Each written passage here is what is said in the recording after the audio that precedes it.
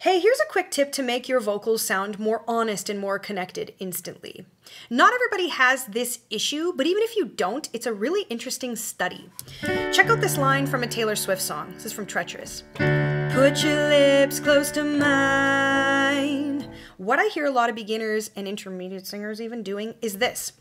Put your lips close to mine, mine. The word for this issue is diphthong, diphthong. What that word means is there are vowels in the English language that are actually sneaky Pete, more than one vowel smushed in there. So if I say the word mine and say what vowel is the main vowel, people will say I. The vowel sound is I. But what happens when you say I slowly? Mine, I. It's actually ah and e. And you need to stay on the tallest vowel the longest. Mine.